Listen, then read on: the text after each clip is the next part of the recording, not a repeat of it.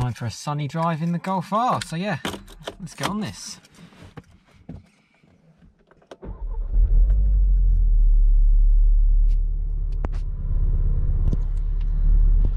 And you guys know the regular stuff.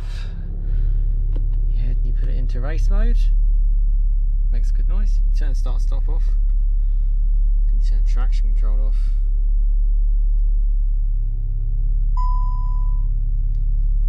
You're good to go. Oh, and you can scroll through. And you can get it to that. Let's enjoy this. Hi there guys, Sam here. Welcome back to another video. And you join me in the Golf Farm. What is a gorgeous day in the UK. And yeah, going for a bit of a nice drive really. And yeah, thought I'd bring you along. And to talk about, yeah, I'm having a little bit of a think about the car. We're on 29,800 miles. Yeah, I've had it practically since new. If you're not familiar with the channel, since about 1,300 miles from a main VW dealer. And in short, I've basically found out that I'm not really going to, well, I'm not going to be going back into the office in terms of driving in for this year. Now, that means essentially mileage on the car is just, it's not going to get driven or used as much, well, it's hardly as much. And that's kind of just made me thinking, is it worth kind of having, is it worth selling, is it worth trying something new? All these kind of things that go through my mind. And I'd love to know your kind of thoughts and, well, your advice really on it, because very long-term subscribers would know I had the same kind of feeling before actually. Back when the car was just below 10,000 miles. And in my head I kind of said to myself, well actually, you know, a 9,000 odd mile car, values wise it's actually worth quite a bit more, because of it's just the whole £9.99 thing. It's just less than a big number, and it increases, and the value kind of changes quite a lot either side. Now fortunately I did come to my sense and I didn't sell the car, and I'm so happy I have it. But this is slightly different with obviously the pandemic. It's yeah, it does make you think, is it worth having? Now I always go back and forth on this, if it's worth trying something new, which is simply more fun. Maybe it's worth trying to get into a Porsche, my kind of dream car. There's so many things that kind of go through my head. This road is quite good, by the way. It's extremely windy in the UK, and this is where a car like this is brilliant. Four-wheel drive, 1.5 tons, so it's planted, doesn't get blown around, it's great. That kind of answers the question a little bit. Will I sell the car, or should I sell the car? It's not like a clickbaity thing. My channel tends to just be real stuff. I do loads of different content, but it's mainly around the Golf R and my Mk7 ownership as well. And it's tricky. I absolutely love it. I love it to bits. And as I mentioned before in a previous video, there's also pros and cons to not doing so many miles. Pros being you can kind of save on like brake wear, the tyre wear, engine wear. It doesn't devalue as much, all that kind of stuff. The negatives are it doesn't get as much use as I'd probably like for something that's ultimately, you know, I've never had finance on this car. I bought it outright when I purchased it. It doesn't necessarily cost me anything, or it doesn't cost me anything monthly other than depreciation. And well, the main expense that I had was fuel, and that just doesn't look like it's going to happen as much anymore. You know, I started in February at about 29,000 miles. I'm on 29,800 miles, and I'd be lucky if it goes too much over 30,000 mile mark.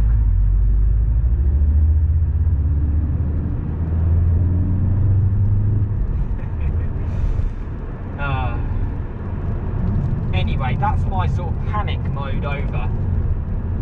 The truth is, I should just settle down, and I love this car. I mean, what could I replace it with as a daily? there's just nothing out there. All newer cars don't sound so good. They cost you thousands and thousands in depreciation. Yeah, they're just so many. I know the history of this car. I know everything about it. I've owned it. It's been a brilliant. So I love this bit of road. Why can't all roads be like this?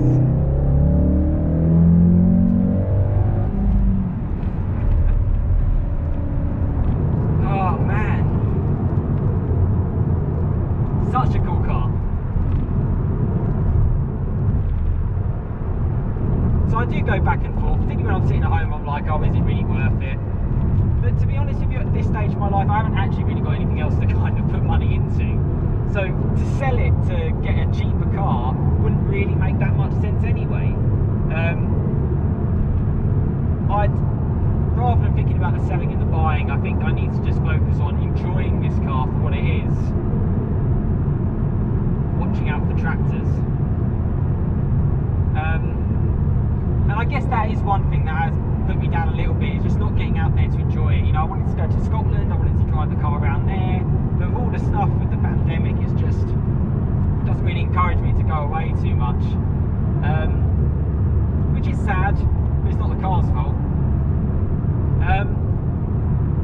Overall, I am actually very surprised how well used car values are going in this sort of day and age, which is why I kind of brought this topic up. Is it a good time to get out? Or should I just relax and enjoy the car? I'm kind of saying my own answers as I speak to you, but as my loyal subscribers, there's plenty of you now and you've followed the journey. What do you think? I'll be interested to know. Obviously it comes down to my decision on what I do. I think I'm very much 99% leaning towards just keeping it, and probably keeping it for a very long time. I don't really see what can better it. I could see myself if I got like a Porsche, a two-seater Cayman, loving it, and then after about 3 to 6 months realising, oh crap, I actually need a car that's a daily, and a Porsche is not, and all the costs involved and everything, it's not the best. Certainly as a second car that would make sense, but I'm just not in a position to do that right now. But yeah, there you go. I've loved the car and I've been enjoying it, but with all the stuff like the warranty work and the servicing, and insurance is coming up for renewal soon in the next couple of months, it's like, what should I do? What should I do? I think I should sit and enjoy this car. Some amazing roads around where I live, and I'm fortunate for that.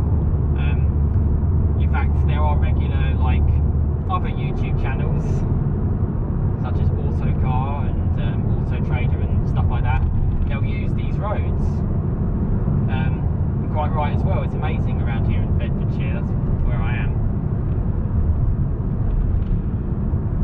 But yeah, there you go, a little bit of a topic for conversation there. There's some nice roads up ahead, so I'll keep the camera rolling and just enjoy the car. Yeah, it definitely does put a smile on my face. That's what I always say. If, you know, you're a car enthusiast and the car isn't making you happy, it's probably not the right thing. But if it is, go for it. Go for it and enjoy it. It ticks so many boxes. So many boxes. I'm actually surprised. I mean, like, listen, there's a Golf in front of me now. And it's like, it's a great car. Look, it's got a dog in the back. It does so much stuff. Nice Labrador staring at me. And this is just like turned up to 11. It's unbelievable. And it is pretty much like new in here. I keep it clean. My OCD is to the max in this car. Yeah, it's such a brilliant car. But I do love my cars, which always gives me the question of, well, you live once, what do you want to do in your life? But, you know, just because I love cars doesn't necessarily mean I have to spend tens of thousands of pounds on a car.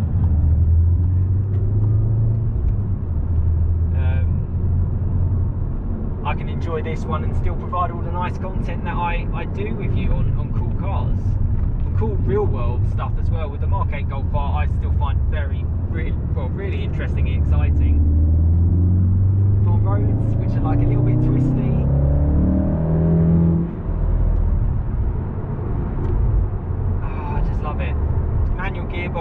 going, 3 doors are going. You know, I say it time and time again. I'm just never going to get a car. I'll probably never own a car as good as this again in my life. I just generally don't think it's going to happen. And I really do enjoy talking to you, other owners, and your kind of experiences. That's always cool.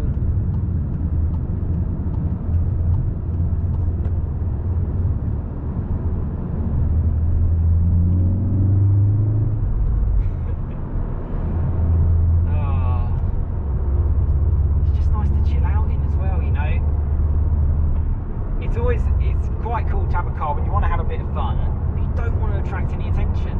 You know, I don't want like the police or I don't know, whoever it would be, looking at this car and thinking, oh well, what's this person up to? You know, it's just a grey Golf. But yeah, I've had some great drives in this car over the last couple of years, and I need to get back on that. That's the thing that I've missed the most. Yeah, a bit more countryside.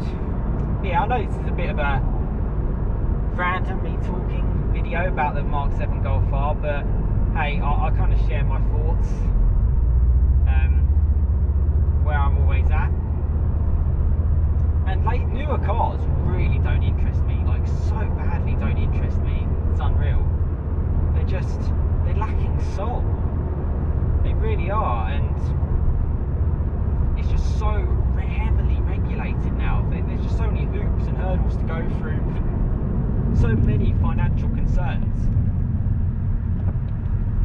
particularly for cars in potentially my viewers and my kind of price bracket. I mean, 40 grand for like an entry level hyperish hatch. It's like, I don't want to spend 40 grand. I didn't spend too much over 20 grand on this car, and this was like a big, massive thing for me. It's just ridiculous what's happening to the car industry. I have absolutely no idea, but it's not good for enthusiasts. That's all I will say. Not good at all. But we can always find a nice, quiet road and have a nice drive, whatever you're in, whether it's in a Golf R or whether it's in a Fiesta or whatever. Enjoy your cars. But yeah, there you go. Let me know your thoughts in the comments. I'm going to continue cruising in the R. Just wanted to share my thoughts really on it and where I'm at. Yeah, I really want to just keep driving this car and keep enjoying it, but you don't actually have anywhere to go. There's only so much driving you can do. Look at this road. I mean, it's like, yes, it's speed limited and stuff, but you've still got crests and man, it's quick. I have no idea how people with sports cars and supercars have their license for more than a month. This is far quicker than you need in a Golf. Particularly when it puts its power down. That four-wheel drive just doesn't get old. It's just got everything. Anyway, I'm going to stop rattling on and enjoy some of these roads. Thanks so much for watching and tuning into the channel. Hope you enjoy the rest of your Sunday and the rest of your week. And yeah, enjoy cars. You know, enjoy the news that comes out. Hopefully you enjoy my channel and the content I produce. And stuff on this Golf R, I don't ever want to see it go, but I always want to share my thoughts of where I'm kind of thinking, and yeah, that's my thoughts today. But yes, thanks so much for watching. Please give this a like and subscribe for more content to come, particularly on the Mk8 Golf R. That's the stuff on which we're getting nearer to understanding a lot more about it, which should be cool, along with our plenty of other content as well and latest news. But yeah, thanks so much for watching. Have a fantastic rest of your day, and I'll see you again next time. Cheers, guys.